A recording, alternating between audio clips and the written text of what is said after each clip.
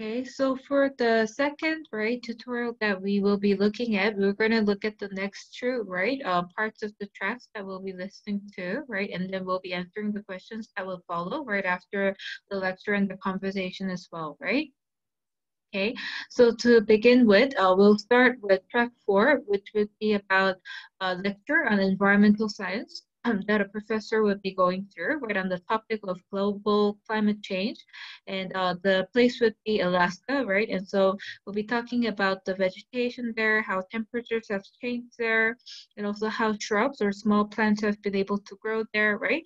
And how tundra or permafrost, right, the how frozen, right, the place would be. But despite all that, right, despite the temperature changes, how vegetation or shrubs have been able to grow there. So we'll learn about that as well, right, as we learn about the vegetation in the Arctic area, right? And so we'll be learning about some of the details, what microbes are as well, right? Some of the how they are able to grow, take in nutrients from the soil. So we'll take a look at that as well. And so let's listen to the lecture, right? Before we can answer the questions that we have, right? Okay, so the first track we'll be playing would be track 4. Listen to part of a lecture in an environmental science class. So since we're on this topic,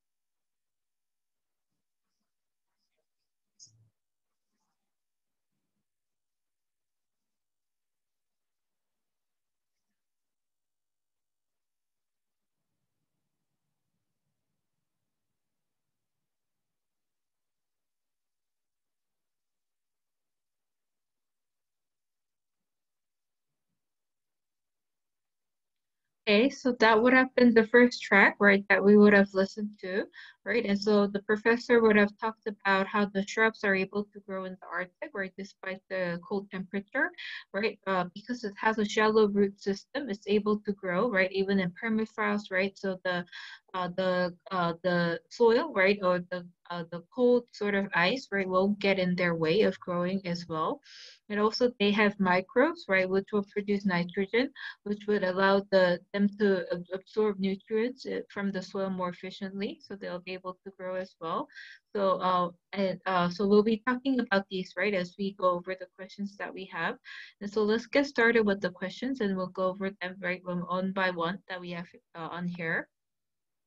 And so number 12, right, will be asking us about what the lecture would be about, right? So what is the lecture mainly about? And here the answer would have been A, right? And so what are some of the factors that have allowed the increased growth of shrubs in Arctic Alaska, right? So despite the low temperature, how were they able to grow? So we would have found out that they have a shallow sort of root system, allowing them to grow, right? Despite the coldness in the soil, right? Without anything getting on their way, uh, uh, uh, even in the permafrost, right? So they'll be able to grow. And the other part would have been they're able to absorb nutrients from the soil efficiently due to microbes that they have, right? So those two would have been the factors that would have been involved with the increased growth of the shrubs in the Arctic Alaska, right? That we would have taken a look at. And so for number 13, what are those two features that would have allowed them to grow well in the Arctic regions, right? So as we have talked about a little bit, they are able to absorb nutrients from the soil efficiently. There are microbes that allow them to absorb nutrients, right? And the second part would be, ironically, their shallow root system would allow them to grow without being prevented by the permafrost or the cold or ice, right, in the soil, so they would be able to grow even though they have shallow root, right? So that will be one advantage, right, that they would have as well. And then for number 14, right, what is one reason for the increase in shrubs growth in Arctic Alaska, right? And so again, a little bit of repetition of what we've been talking about over and over again, but increases in ground temperature have led to increased microbial activity, allowing them to absorb more nutrients, right, in the soil as well. But the ground temperature, right, the increase in it would have changed or influenced the microbial activity, and therefore would have allowed them to take in more nutrients and allowing them to grow, right, further in the Arctic Alaska, right, in Arctic Alaska. And number 15, right, the next question we have, why are nutrients in the soil not carried away during spring runoff, right? So when the snow melts, right, in the spring, why would the nutrients not be carried away? And so that would have been the question that the student would have asked, right, at some point, and professor's answer would be, that most nutrients are not in the area of the soil most affected by the runoff, right? And so when there would be melting of the snow, since the nutrients are not in those places where they would be melted away, they would be in other places, right? And so they would be prevented from being run off or melted away by the meltdown of the snow, right? Okay, so the next question that we have, right? What does the professor mention? Why does the professor mention shrub expansion into other environments such as semi-arid grassland? So here, he was trying she was trying to show how it would to suggest that new shrubland cannot convert back to tundra, so they would be spreading to new environment, right, rather than coming back or converting back to tundra, they would be expanding to new environments. And so that was the purpose why she would have mentioned that, right? And so the final track that we have, right, we'll listen to a short portion of what the track would have been about, and we'll try to answer the question that we have for number 17. Okay, let's play track number 5 and see what we'll be about.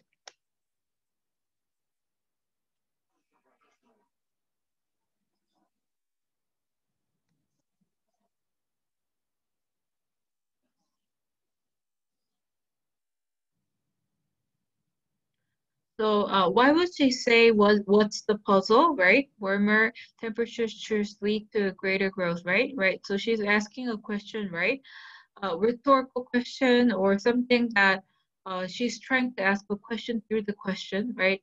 And so she's trying to sort of state that the phenomenon, right? The what is happening at the moment is actually more complex than it appears, right? That what's the puzzle, right? What is beyond this, or that what would be the actual factor that would have caused the increase in growth, right, rather than the assumed right assumption, right? And so, what's the puzzle, right? That it actually is more complex, right, than it actually seems, right? And so, C would have been the answer we would have found for number 17, right? Okay, so let's listen to the next track, right, that we have. And the track will be talking about, it will be a conversation between the librarian and the student. So in this audio file that we'll be listening to, the librarian would be trying to help the student who has to return his book, right? But he would need it for his senior thesis. So she's trying to come up with an alternative for him so that he can be photocopying parts of the book so that he could be using it for his senior thesis while another professor will be taking it and returning it back after his own research, right? So we'll listen to the conversation, right? The audio track that will be on their conversation, and we'll try to answer the questions as we follow along. Okay, so the next track would be track 6, and we will be starting.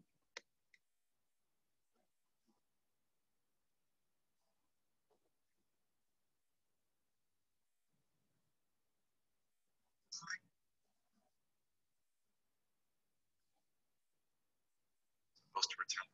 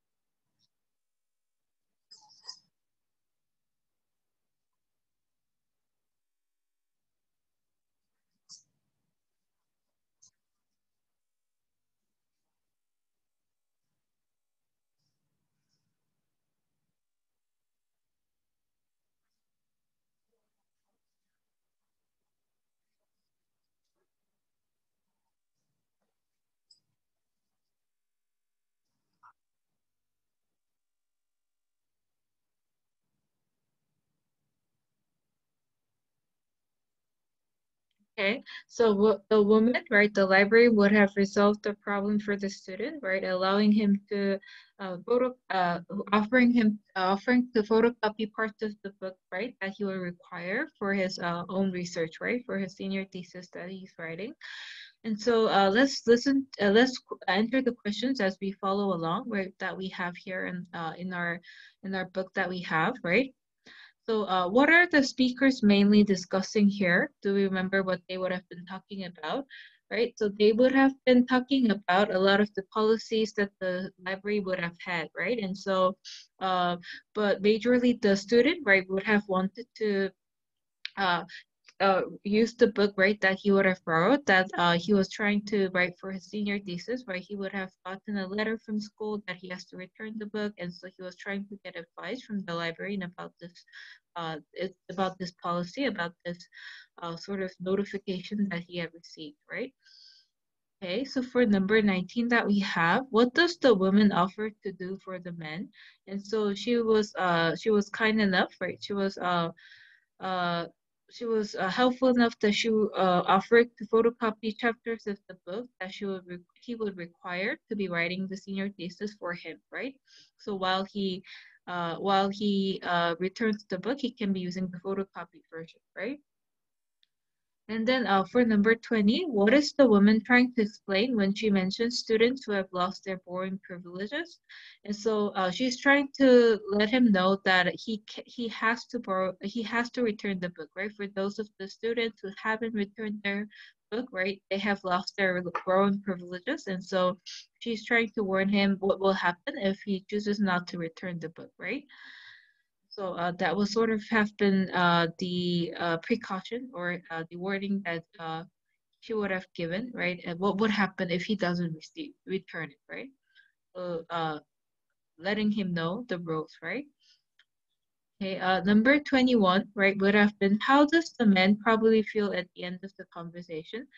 So by the end, he will feel relieved, right? He will feel thankful. He will be appreciative that the woman was trying to help him, right? And that the problem was resolved. He would have the photocopy version as well as being able to and then be able to return the book as well, so everything would be resolved, right?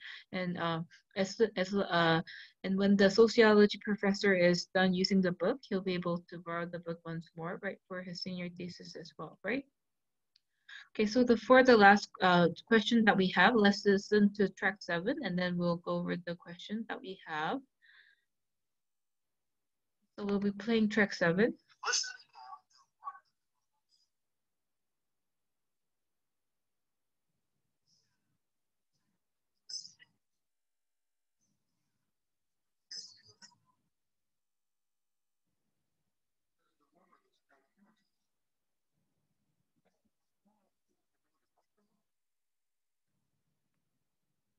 So why is she saying, right? Why is she saying, are we still asking for you to bring the book back, right? She's repeating the questions or repeating in the form of the question what is happening to him or what is being asked of him, right? So she's repeating again, right, the nature of his problem, uh, uh, putting into her own words, right, into a question what he's going through to make sure that she understands, right, the man's problem. She's mirroring his situation, mirroring his words, right? Is this what is happening to you, right? She's trying to confirm, right, what is happening to him, right, to make sure that she understands what the man's problem is, right? And so this will mark the end of the second tutorial, right? And so we'll be covering this in class. And the weekly videos would be listening activity videos would be updated, uploaded. So please stay in tune for that, right? And so we'll be trying to take notes, right, as we listen to the lectures, right, in class, and we'll be answering the questions, right? This will be a preview and also a review that you could be using for your self-study as well.